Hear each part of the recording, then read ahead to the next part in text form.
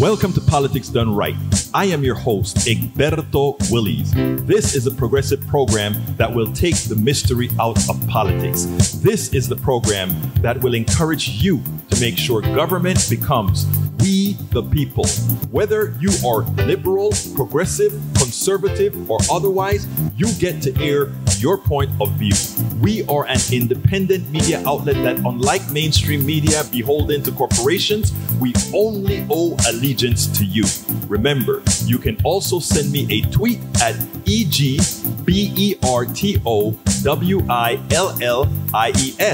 That is at Egberto Willies.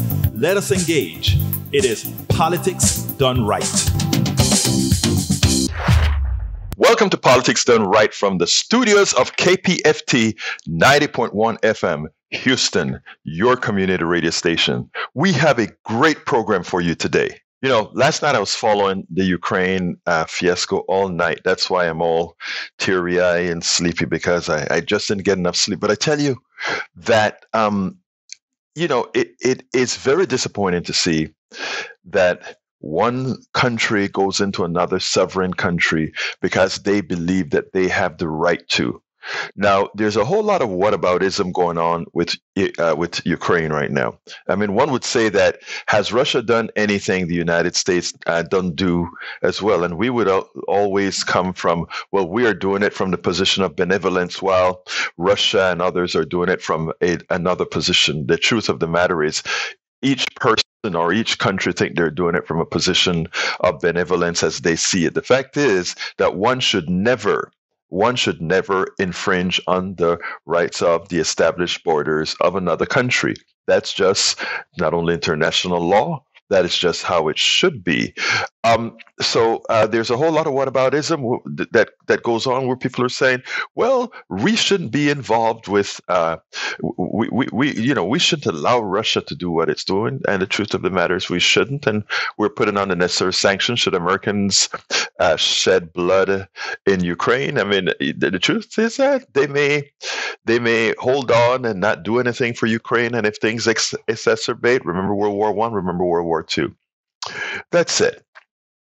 Today we have a great program because we are going to speak to somebody on the ground right there.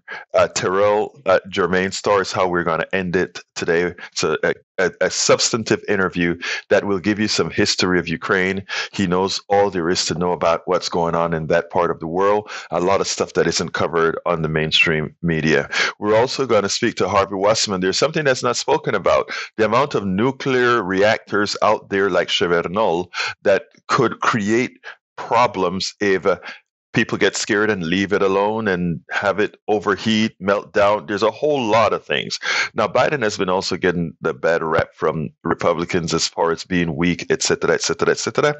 The truth of the matter is Condoleezza Rice doesn't think that way. Condoleezza Rice, a former assistant to President Bush number 2, if she thinks something is hard to believe, that others, that anybody on the right should think otherwise. Folks, we're in fundraising drive, but we're not going to spend all our time there. We have a lot to cover. I do want you to support us the best you can, because again, we bring you information that you don't normally get elsewhere. So, please, this is a solid program today on more than Ukraine, but on Ukraine. We are in our winter fund drive, but folks, please stick with me. I'm not just going to give you a fund drive pitch. I'm not just going to be doing a whole lot of pitching and pitching and pitching. I'm going to do a short pitch here at the beginning. I'm going to do a slight little pitch in the middle, and then at the end, a small pitch. Don't forget, please support the show. Support the station as well. Why am I asking you to support KPFT 90.1 FM Houston? It is extremely important. Remember that KPFT embraces cultural diversity. We represent the entire Houston, the entire metropolitan area. We represent the entire country. KPFT supports programming that's not the status quo. We challenge the status quo. We don't give you what the corporatocracy just want to give you. We are here to tell you not only the truth, but to express it in a way that we all understand. That's KPFT's job. We are not trying to forget the past. We embrace the past, and We are there to celebrate the future because things change. What am I saying? Please remember KPFT 90.1 FM is a gem. We are in the process of moving. We are in the process of relocating to a new space. We need you more than we have ever needed you before to keep this thing going. Over 50 years of giving you great info, not only progressive programming, but alternative programming. What do we mean by alternative programming? We mean things that you are not going to get elsewhere. We also mean telling you the truth about things that others may not want you to know. So please remember, folks, call 713-526-5738. Again, that number is 713-526-5738. But even better, visit kpft.org. Click the donate button. Make sure you select Politics Done Right for the program. The form will give you, please get one of my several books out there.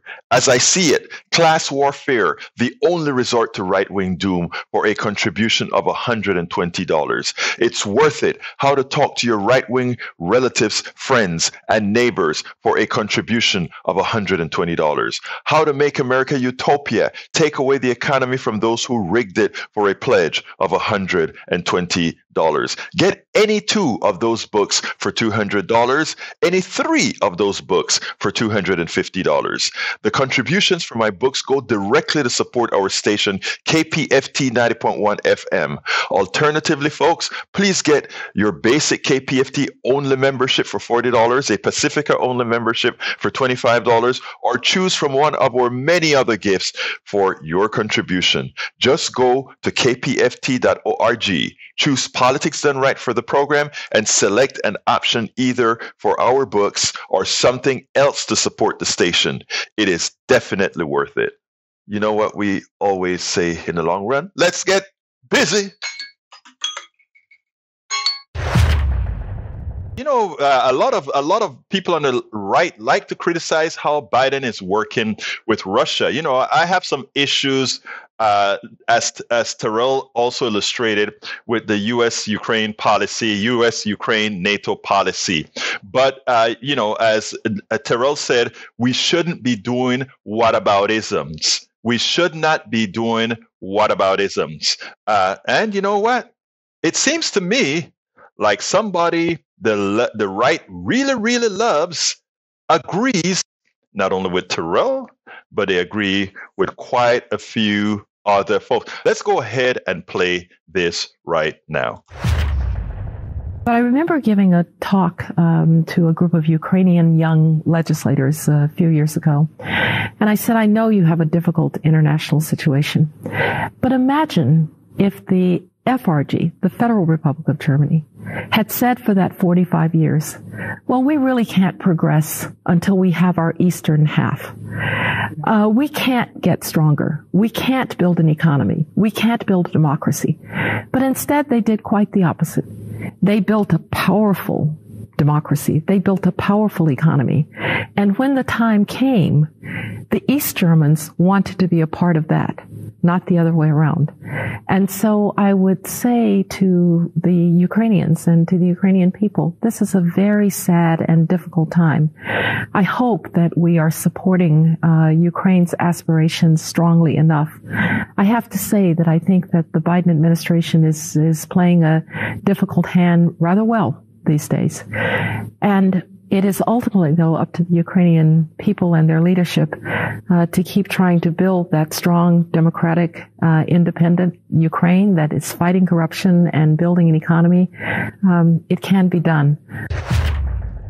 You know, earlier this year, Condoleezza Rice appeared on The View, and she wanted us to get away from January 6th. So I was really concerned whether Condoleezza Rice was going all Trump crazy as well. And, you know, we know Trump has criticized Biden, et cetera, et cetera, et cetera. Well, after I saw this yesterday, I said, you know, I got to air this one because Condi may be getting back into where she's always been, which was, I mean, we couldn't believe that she worked for Bush, but that's okay because as it turns out, she's going back to just where We expected her to be a conservative woman who believed in some neoliberal policies, a part of the world. That's who she is. But at least she's not a Trumpian. So that is important. It's good that she realizes that based on our current neoliberal being, Biden is just following the script as good as Clinton, Obama, or Bush 1 and 2 would have. Our military script, irrespective of parties, except under certain conditions, generally is the same. The military-industrial complex runs everything. Today we're going to talk to Harvey Wasserman. Thank you, Egberto. It's good to be with you, although I wish we had a happier topic to talk about. Well, look, we from what we're talking about, this part here is not going to be political. There's a whole lot of stories going around on all sides with this politics that personally I don't fully understand, even though I've interviewed a lot of people. But you have a specific issue relative to nuclear reactors. Why don't you tell our audience what's going on? Here's the bottom line. There are 15, count them, 15 atomic reactors at 4 sites that are operating now in Ukraine, including 6 at a place I can't pronounce, Zaporozhye, something like that, and those 6, and that's a lot of nukes to have at a single spot, are very close to the region that's being contested by the Russians. In addition to that, while the Russians are threatening Ukraine with war, they're also integral to the operation of these 4 nuclear plants, 15 reactors. It's a nightmare. It's a catastrophe. If Vladimir Putin wanted to lob a single mortar shell at one of the 6 reactors that are near him, he could cause a global apocalypse that will make Chernobyl look like child's play. And nobody is talking about the fact that we have 15 reactors in now what's become a war zone. I mean, it is the ultimate nightmare of the so-called peaceful atom. More than 1 million people were killed by Chernobyl. The damage that was done is incalculable, and here we are looking at it again. So what do we do about this? Exactly what has to be done? I mean, it is kind of baffling that adults can be so ridiculously inept at policy. What do we do?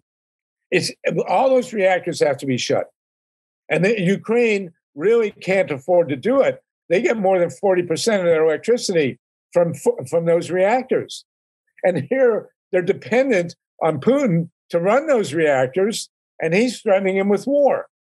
And the 12 of the 15 reactors in Ukraine are more than 30 years old. They were built by the old Soviet Union, for God's sakes.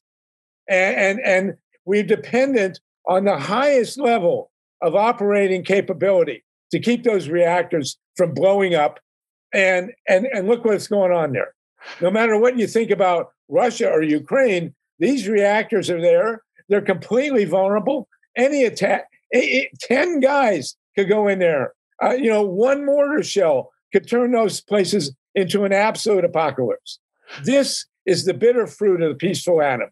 And here we are. If you had written this scenario, they would have dismissed you as being crazy or anti-nuclear or whatever. This is the reality. 15 atomic reactors in the war zone. I mean, come on. Are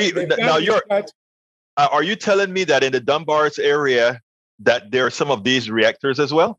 The 6 at Zaporozhye, however you pronounce it, I'm sorry, are within a couple hundred miles. That's all they got to be. Atomic reactors, if you have a problem with the cooling system, if you have a problem with the control panel or anything, any of the pipes are cracked, any breakdown, what if the crew gets spooked and leaves, which has happened? I can sit here for the next hour and give you 100 scenarios where those 6 reactors, in the United States, there are only 3. There's only a couple of sites in the U.S. where there's a maximum of 3 reactors. To have 6 reactors at a single site within even a couple hundred miles of a potential war zone is absolutely insane. This is actually more serious. Dangerous. Yeah, this is kind of serious because I mean, if you're telling me that they're getting 40% of your electricity from these reactors, you're actually telling me that even the capital city of Kyiv is probably at risk of actually being just blacked out, right? It could go dark.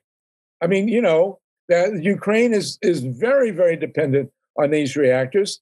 And even at Chernobyl, you've got the old core, which is covered by basically an awning. Yeah. It costs $2 billion. You have 3 other reactors there that have been shut since 2000, but there's tons and tons and tons of radioactive waste there. I mean, the Ukraine is a sitting radioactive duck. And the radiation from Chernobyl went all over the world. It was detected in New England. It killed birds in California. I mean, this is a global apocalypse on the brink of happening. If Putin wakes up tomorrow and decides, to heck with it, and throws 3 shells at the 6 reactors that are near him, it's over. Yeah, Ukraine is over. Radioactive cloud. These reactors have to be shut, and somebody's got to deal with Ukraine's power supply. It could not be worse. Alberto, 15 reactors in a potential war zone. You have got to be kidding me. Now, I mean, let me ask you the foolish question now, Harvey. So what do we do from here? What responsibility does the United States have, NATO, et cetera? What happens going forward? They've got to provide backup power to Ukraine, and they got to shut all those reactors. And even that's not enough. A shut reactor is still vulnerable. And just to give you some kind of perspective, Fukushima had emitted 100 times more radioactive cesium than was released at Hiroshima and Nagasaki. Imagine that, 100 times more. And, with 6 reactors at a single site within a couple hundred miles of a war zone, it couldn't be worse. It's a nightmare. Nobody's talking about this. Well, now you are. So, you're the first to get on the air with this. It's absolutely terrifying. And you're right. Why? Because the nuclear industry has 400 reactors worldwide. There are 93 in the United States. Virtually all of them more than 30 years old. With a 30-year-old reactor, anything can go wrong at any time.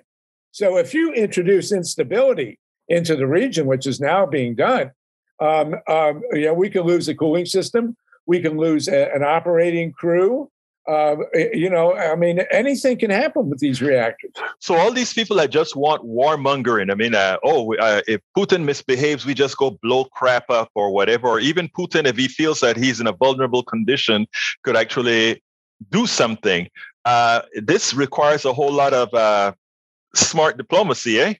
It would take 1/1,000,000th of the Russian arsenal to create a global apocalypse.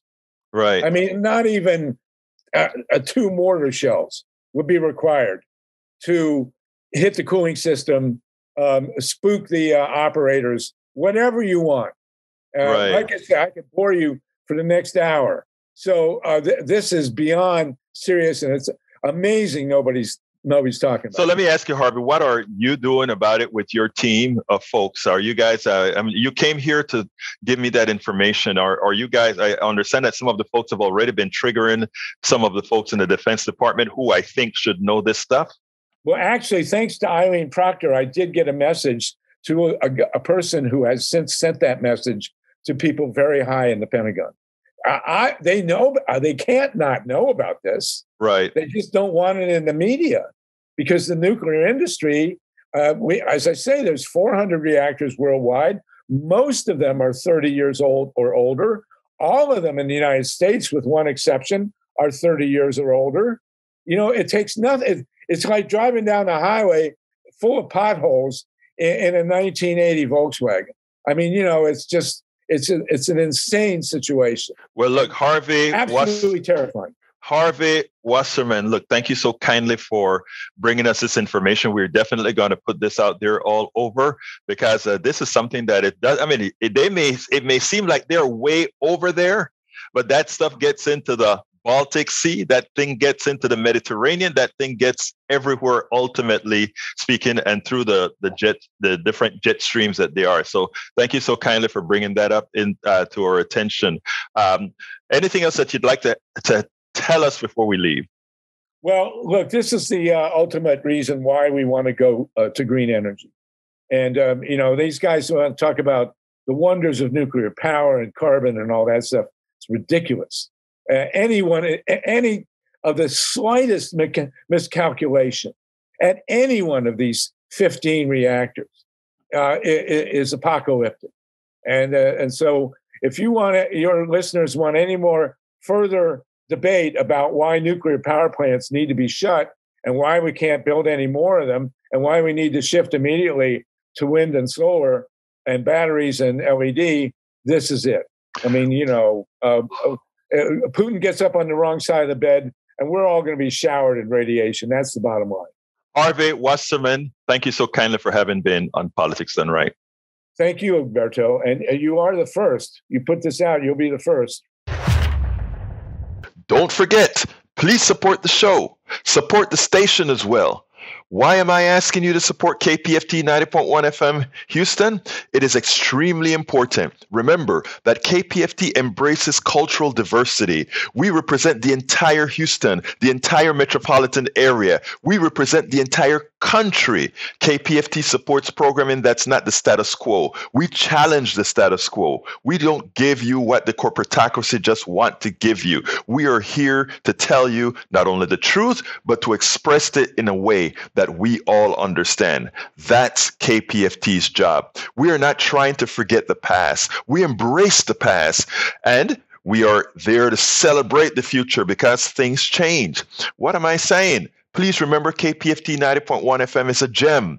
We are in the process of moving. We are in the process of relocating to a new space. We need you more than we have ever needed you before to keep this thing going. Over 50 years of giving you great info, not only progressive programming, but alternative programming. What do we mean by alternative programming? We mean things that you are not going to get elsewhere. We also mean telling you the truth about things that others may not want you to know. So please remember, folks, call 713-526-5738. Again, that number is 713-526-5738. But even better, visit kpft.org. Click the donate button. Make sure you select Politics Done Right for the program. The form will give you your donate and gift options. Please get one of my several books out there. As I see it, Class Warfare, the only resort to right-wing doom, for a contribution of $120. It's worth it. How to talk to your right-wing relatives, friends, and neighbors for a contribution of $120. How to make America utopia, take away the economy from those who rigged it, for a pledge of $120. Get any two of those books for $200, any three of those books for $250. The contributions from my books go directly to support our station, KPFT 90.1 FM. Alternatively, folks, please get your basic KPFT only membership for $40, a Pacifica only membership for $25, or choose from one of our many other gifts for your contribution. Just go to kpft.org, choose Politics Done Right for the program, and select an option either for our books or something else to support the station. It is definitely worth it. You guys know we've been covering a lot of the Russia-Ukraine issues right now. Today we are honored to have the host of Black Diplomats podcast, Foreign Affairs Journal. He's in Kyiv right now, and he knows all there is to know about it. As you know, we brought Norman Solomon and a few other people here. Well, we have somebody in the field right now. Welcome to Politics Done Right, Terrell Jermaine Starr. How are you doing today? I'm good, brother. And by the way, I'm so excited about my painting, by the way. This is a Black Ukrainian woman. I just want people to know that when it was commissioned, and it was painted by a woman that's from Donetsk who was displaced out of Donetsk, where the conflict is taking place. And now she is in Odessa, which is a southern city on the Black Sea. I've named her Svetquisha, Svetlana and Keisha, Svetquisha. You know what I'm saying? I just want to introduce y'all to her for those who are able, if you got the video, to see it, Well, I tell you what, I'm going to make sure that it's seen. But before I even get started, you just got me into thinking. So we're going to talk about Russia and Ukraine right now. But I think what you've just brought to our audience is we've never thought, we know that everywhere have people of all ethnicities, etc. But for some reason, we have never, at least I have never seen them display anyone of any other ethnicity in Ukraine. So tell me, are there a lot of people of color in Ukraine? Yes, and so that's an excellent question. Thank you for asking. I'll break down why you don't see Black Ukrainians in coverage. And so Black Ukrainians, Black peoples were introduced into this region around the late 1700s through Catherine, through the when Catherine the Great ran the Russian Empire, and so they came through the Ottoman Empire. Okay. And the reason why you saw that introduction of Black people into the Russian Empire was because the Ottomans, again, they were a part of the slave trade, and so they were introduced kind of as quote unquote presents to Catherine the Great. And so they served in her court, as servants, right? And so you will see, there are historical documents that depict Black people in Catherine the Great's court. And so now in regards to the migration of those Black people and how they proliferated, that research is still being discovered, but there are Black Ukrainians here. There's not a lot of census data because, it's just simply not covered. So there are estimates that there are several thousand Black Ukrainians, which basically comes down to one Black parent and then one Ukrainian parent. Now, there are African students here. They number in the tens of thousands. Most of them are from Nigeria. And so they are just students. They studied and they graduate. But the ones who are native born, it can range anywhere from 5,000 to 15,000, and they're all guesstimates basically. But you don't see a lot of Black Ukrainians in reporting because, for example, I'm a correspondent here, and I'm actually going to be doing some coverage on Black Ukrainians. When you're a correspondent abroad, you essentially work as your own editor, and it's your discretion of what you choose to report to your bosses as a story of importance. Now, if you're at the New York Times, the Washington Post, Wall Street Journal, you name it, and you are a bureau chief, if you don't think that those people are of interest and you don't consider them a part of general society, then you're not going to prioritize them in your coverage. And so that's one of the primary reasons, I would say the primary reason why you don't see them is because foreign correspondents are not there, and mainly because foreign correspondents who don't look like us are not out there to prioritize our people. But you're right, brother. We're everywhere, and my work here will be to introduce those people to audiences like yours, and I'm going to be doing that in the next few weeks. This morning when I saw you on MSNBC, I knew there was a reason why I needed to and I had to speak to you because, again, I just got educated on that part of the world. So thank you so kindly. I'm probably going to go back to that a little bit later because now I'm intrigued. Now I asked you for an interview on one subject. It seems like we're going to if you have the time, we may have another 5 minutes. No problem. Great to go on another subject. But anyhow, let me ask you this. First of all, give us the genesis of the current Ukrainian, Russian NATO problem in your words, because I've heard it in different forms. I am not sure what is accurate, what isn't. So please give us the proper narrative as you see it. Thank you very much. So here's the thing. Everyone's going to point to 2014 as the genesis of this current conflict, and that is correct. And so Russia created and I literally mean created a story that Russian speakers were under attack. So he literally illegally encroached into sovereign land and, on this false premise that Russian citizens were being attacked and were being abused, and took over the Luhansk and Donbass regions, which are in eastern Ukraine, and illegally annexed Crimea. Okay. And I'm going to break down why those regions are particularly important. And so you heard me earlier where I talked about Catherine the Great. And, it's important to realize that Ukraine, it was during the Soviet Union, which basically 1917 into 1991, Ukraine was considered the breadbasket, per se, right? And so this is a huge country in Europe. And the land is very, very fertile. And so, you had all kinds of people, including Jewish people who were expelled from Western Europe in the 12th and 13th centuries coming to Ukraine. And so, but also during the, during the Tsar's period, you have ethnic Russians who migrated to, Ukraine for job opportunities, et cetera, particularly in agriculture because of the land. It was easier to till, and you can make money from it. And so they started populating, Luhansk and Donbass regions hundreds of years ago, right? That's important context. And you had Crimea, and several hundred years ago, it was majority Crimean Tatar. You asked about ethnic diversity. Crimean Tatars are their very unique ethnic group, right? And so at first, you had the Greeks who dominated, and then you had the Ottoman Empire that dominated. Catherine the Great came in and took it. And I'm not going to say what year because it evades me right now because I don't want to be incorrect.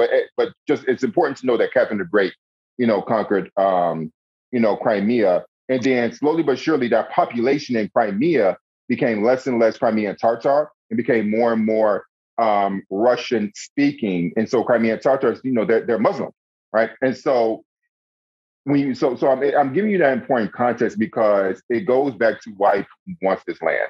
And so he's basing it on this false premise. It's not only a false premise, but it's the idea that this was always our land. Mm-hmm. That's what he wants to do. And so to make it simple, just as, European pilgrims came over to the United States, you have this mirage of the fact that they discovered America. What they did was came over, it killed the indigenous population. Right. That is what Russia did through its empire. It's no different. Right? They came and murdered indigenous communities. They are an imperial, bloodthirsty, genocidal culture, just like America. Let's just keep that straight, right? And so these centuries-long stories are deeply etched in people's minds here, right? And so because it's a story about displacement, it's a story about reparations that they've never gotten. But anyway, going back to but it definitely goes back to 2014.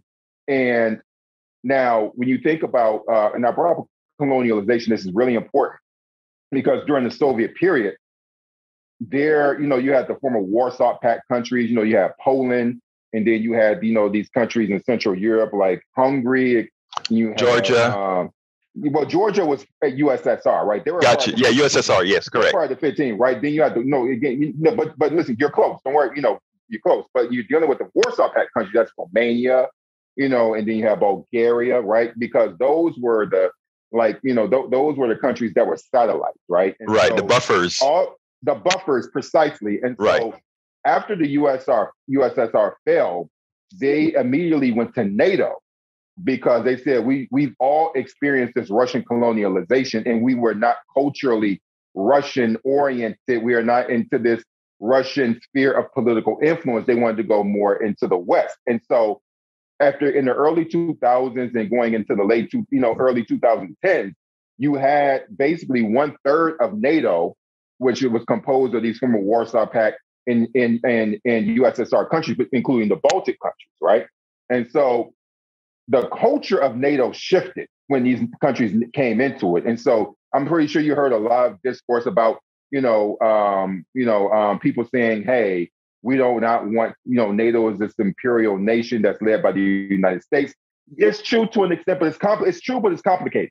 And so once you decenter the United States and realize that these former Warsaw Pact and USSR countries were, wanted to join NATO simply because they did not have the military power to protect themselves. Right. Then it becomes less about America and more about these own countries wanting their own sovereignty. And so Ukraine is a part of that because basically they're like that one straggling country left behind as far as Eastern European members are concerned. Like, come on, y'all. It's like, come on, man, you could do it. You could do it. You could do it. And so they're like, so basically Ukraine is not under Article 5, which means that if you mess with all of us, you mess with one of us, you got all of us.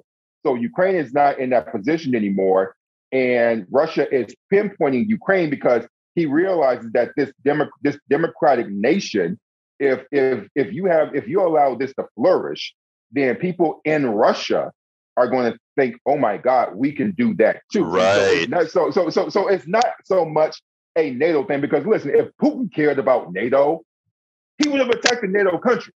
But Putin don't want that smoke, and he don't want that smoke, right? And so what he's doing is he's bullying this country and using it as a chess piece to pressure, particularly Germany, right? Because Germany, one thing people don't know, up until 1989, Russia split that country in half. Right, Eastern Germany. Eastern Germany, right? Because you had Angela Merkel, who spoke fluent Russian. Exactly. In fact, she was under that domain. Absolutely. She was part of the USSR. Yeah. Important context. Yeah. So that's what I'm saying. So all this context, and I'm happy that I have the time to really break this down to you, because all this stuff matters if you don't understand colonization. Because that's the thing, going back to Germany, they have their own fears. So people are like, man, Germany, a bunch of punks, that the third. And it's like, okay, you can say that, but it's a little more complicated than that. But at any rate, Ukraine is right now is a country where they definitely want EU membership, they want NATO membership, and they have a really legitimate reason besides Russia in order to justify being so, because they are the most combat ready military in all of Europe, not necessarily most technologically advanced, but they're ready. But they're more so than France, Germany, or any other country. I mean, you can rival their combat readiness to that of the United States, right? For the wrong reasons, because we shouldn't be invading other countries. Well, that's a whole nother story, brother. We can have a conversation about, but we're talking about Ukraine now. But yeah, that's a general synopsis. That is simply amazing, and I don't think you have heard this entire articulation on the mainstream media. And we are here just sitting down thinking it's, it's just a fight between NATO and the United States. And it's a lot deeper than that. It's extremely complex. Brother, this is so complex. Right. Very complex. Now, you are in Kyiv. What is the attitude there now? What's the feeling? Do people feel like, I think the original belief was that since he is way on the eastern side, that he would have just come and taken those lands that are in dispute right now. But now I understand that in Belarus, there are battalions there as well that are probably a few hours away from Kyiv, which presents a problem if that's his intent, correct? That's absolutely correct. So north of Kyiv, it's about 2.5 hours away. And so literally, if you take a drive up, that's all it takes now. Belarus. Yeah, exactly. Yeah. To the north. And so, keep in mind that Chernobyl is north of us, right? Oh, yeah. Oh, God. Yeah. Yeah. And I've been twice. And so those, and they have the type of equipment that can handle the radiation to come through there. Because I've been to Chernobyl twice. Right. And I was actually going to go, I don't know if you know the brother Malcolm Nance, who's on MSNBC. Of course, Nance. Yeah, the CIA guy. Right. Yeah. So basically, he was an NSA. NSA guy. I'm sorry, yeah. NSA. Listen, it's all good. It's the same to most of us, but it is NSA. But basically, we were supposed to go up to Chernobyl to, to visit, because he's never been. I've gone twice already. But but at any rate, they can make it through that zone in a matter of days and fighting. And so what Malcolm Nance was saying, and his own assessment was that after a few days of fighting, they can surround the capital, but they're not going to take it. And the reason why they're not going to take it is that these people in 2014 during the Euromaidan, more than 100 people died, and they faced down the state security services who shot at them and killed their fellow countrymen. I remember that. Yes. Yeah. Yes. These are fighters, man. They're not going to just 3 million of them. No. And so Malcolm, in this city alone, okay, and there's 40 plus million people in the country, and it's a huge country. And so the way that Malcolm described it was, this place will turn into the white Taliban.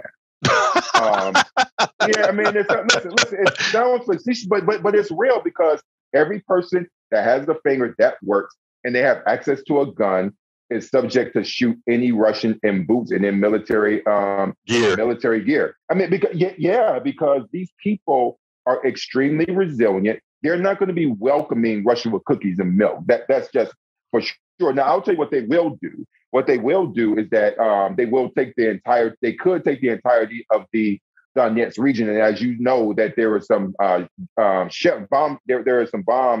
bomb shellings in today. Actually, they bombed an elementary school or something a couple days ago. Yeah, that's correct. And so basically, what could happen is that the Russian military could take the entirety of that region. Many people think that they have all of Donetsk, and that's not true. They have a nice chunk of it, but they don't have the entirety of it. So they can take that, and they can take maybe some other larger cities, and then they can come in from the south through the Black Sea and the Azov Seas.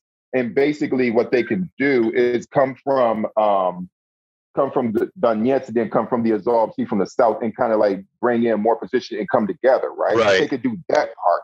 But as far as advancing further than that, that's going to be rough, because simply put, they don't have enough soldiers.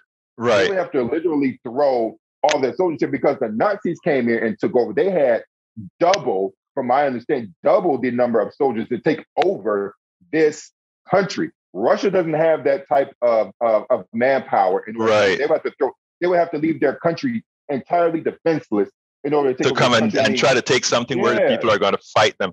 Now, that's a pretty modern city, Kyiv, right? Absolutely. It's just like being in, let's say, Houston or New York or Boston or one of those places. Yeah. Now, very modern.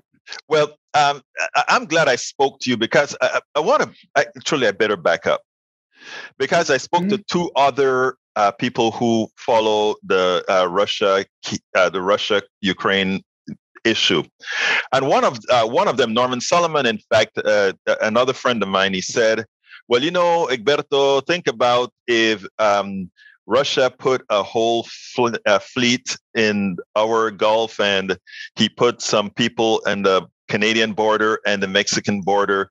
How would we, as the United States, react?" Now, before you answer, you came with a very important perspective to first note that both Russia and the United States are colonizers. So in effect is one colonizer versus another colonizer in this respect.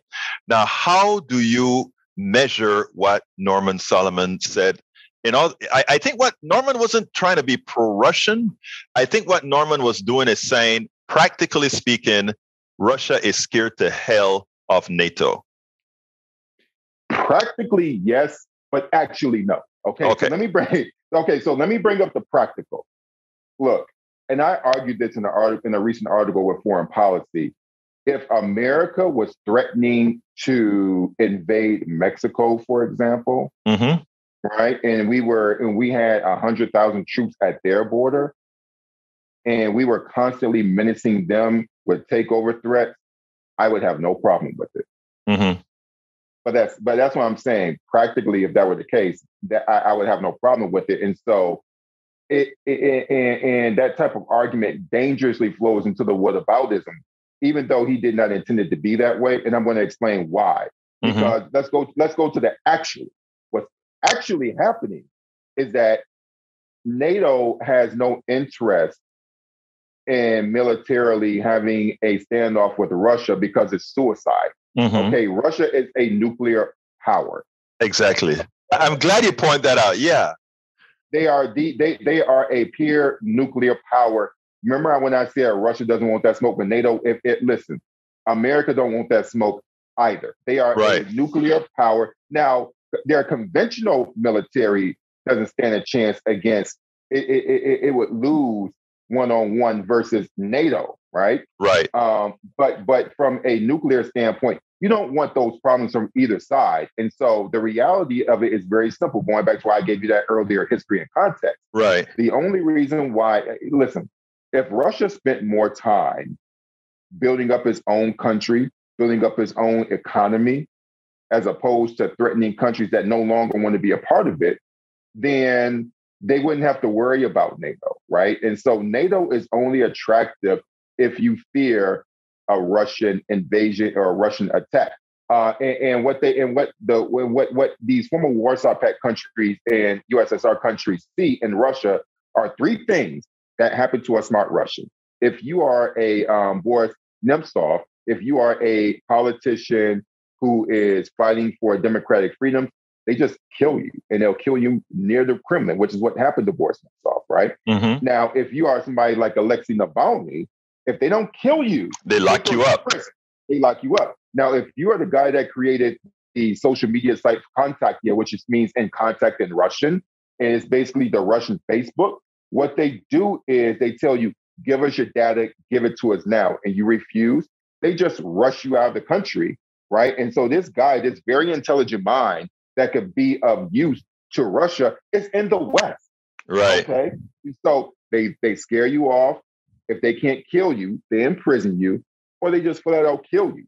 Those are the three things that happen. Now, if you're in Ukraine, do you really want to be a part of that? Because it's really it shouldn't come as a surprise that the co-founder of Google, who is a Russian, is in the United States. Right. So, again, Bryn. This is important. Yeah, but see, this is important context, because if you are thinking about NATO, right? NATO is a military alliance, and look, it has all these complications. And again, brother, if you bring me on the show, I'm not a pro-NATO person at all, and I can break down to you on a separate conversation about my views on defense. I think the American industrial complex needs to be completely dismantled.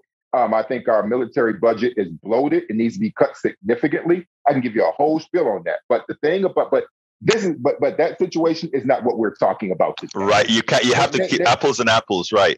Right. Yeah. So basically we need to keep focused, going back to the person who brought up this scenario of what if this and what if that.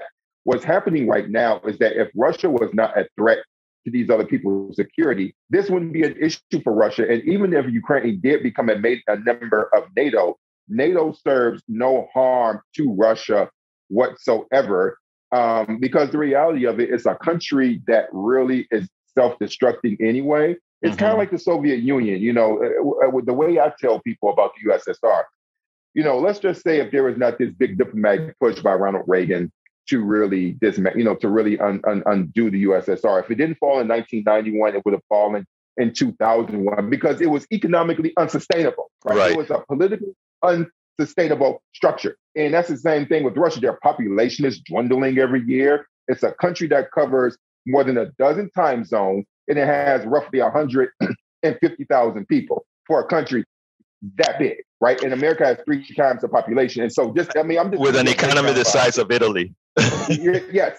You get what I'm saying? And so when you think about NATO isn't invested in trying to destabilize this large country because, again, they control so much of the energy market. Anything happens with Russia, gas is a globally traded commodity.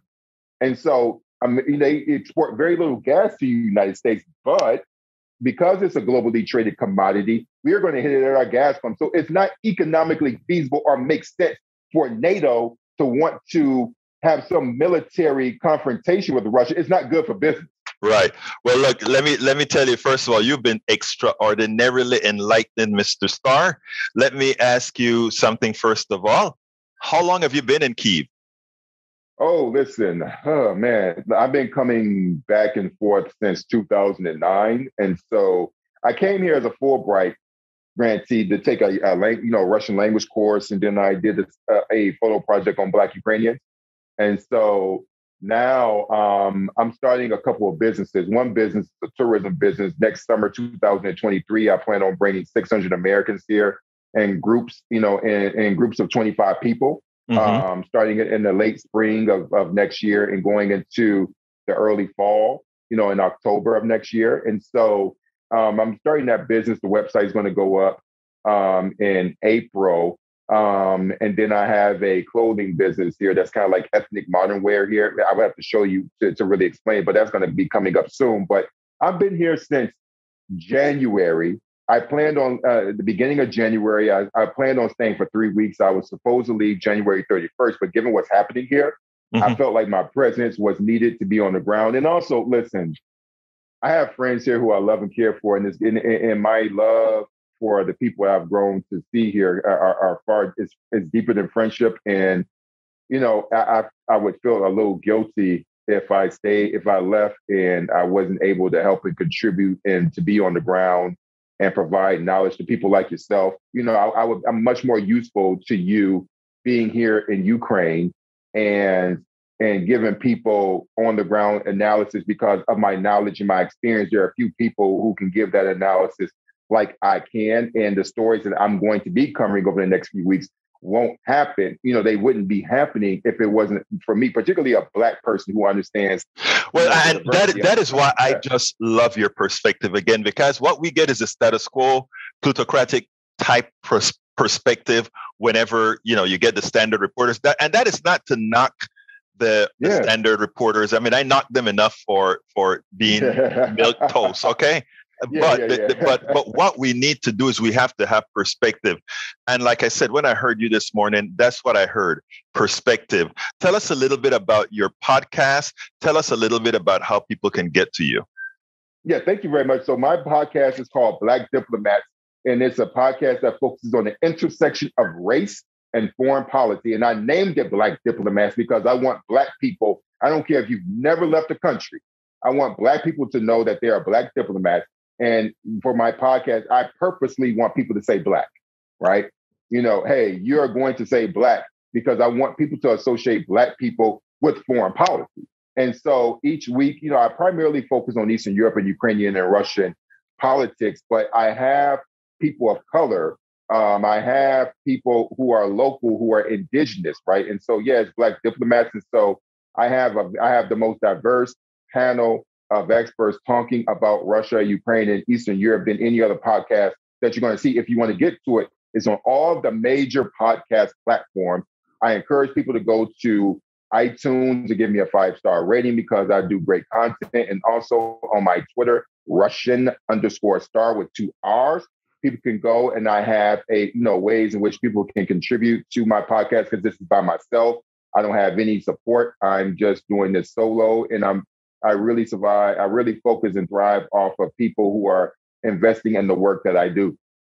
Let me tell you, I am, first of all, very impressed. I want to thank you for giving me this extended amount of time. I'm glad that we cut it from the 10 minutes that we were going to do right after the show to where we could have some time to spend together, because I've learned a lot, and I intend to have you as much as I can on different issues, because I can see that there's a hell of an intersectionality here. Terrell Jermaine Starr, also on Twitter, at Russian_star, host of the Black Diplomats podcast. Please check him out. I'll have it all in the blog. Thank you so kindly for having been on Politics Done Right. Thank you, brother. Appreciate you. Don't forget, please support the show. Support the station as well. Why am I asking you to support KPFT 90.1 FM Houston? It is extremely important. Remember that KPFT embraces cultural diversity. We represent the entire Houston, the entire metropolitan area. We represent the entire country. KPFT supports programming that's not the status quo. We challenge the status quo. We don't give you what the corporatocracy just want to give you. We are here to tell you not only the truth, but to express it in a way that we all understand. That's KPFT's job. We are not trying to forget the past. We embrace the past, and we are there to celebrate the future because things change. What am I saying? Please remember KPFT 90.1 FM is a gem. We are in the process of moving. We are in the process of relocating to a new space. We need you more than we have ever needed you before to keep this thing going. Over 50 years of giving you great info, not only progressive programming, but alternative programming. What do we mean by alternative programming? We mean things that you are not going to get elsewhere. We also mean telling you the truth about things that others may not want you to know. So please remember, folks, call 713-526-5738. Again, that number is 713-526-5738. But even better, visit kpft.org. Click the donate button. Make sure you select Politics Done Right for the program. The form will give you your donate and gift options. Please remember to keep your community radio station in your minds. Keep KPFT on your mind. Talk about it. Tell your friends about it. Tell them you know about this station in town, 90.1 FM Houston, that needs your support.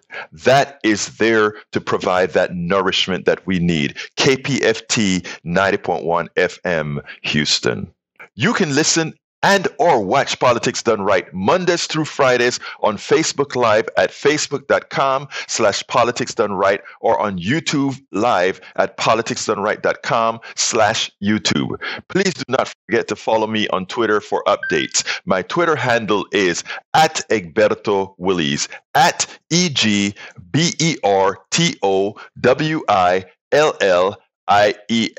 But don't you forget, listen to us live on air at KPFT 90.1 FM on Thursdays at noon and at Fridays at 11 a.m. all Central Time. Please get one of my several books out there. As I see it, Class Warfare, the only resort to right-wing doom, for a contribution of $120. It's worth it. How to talk to your right-wing relatives, friends, and neighbors for a contribution of $120. How to make America utopia, take away the economy from those who rigged it, for a pledge of $120. Get any two of those books for $200, any three of those books for $250.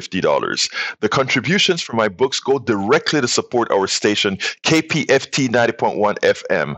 Alternatively, folks, please get your basic KPFT only membership for $40, a Pacifica only membership for $25, or choose from one of our many other gifts for your contribution. Just go to kpft.org, choose Politics Done Right for the program, and select an option either for our books or something else to support the station. It is definitely worth it. Well, folks, that's it for today. You know how I'm going to end this baby. My name is Egberto Willies. This is Politics Done Right. And you know how I end this baby. I am what? Out.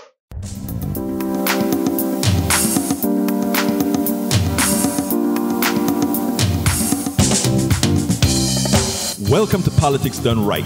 I am your host, Egberto Willies. This is a progressive program that will take the mystery out of politics. This is the program that will encourage you to make sure government becomes we the people. Whether you are liberal, progressive, conservative, or otherwise, you get to air your point of view. We are an independent media outlet that, unlike mainstream media beholden to corporations, we only owe allegiance to you.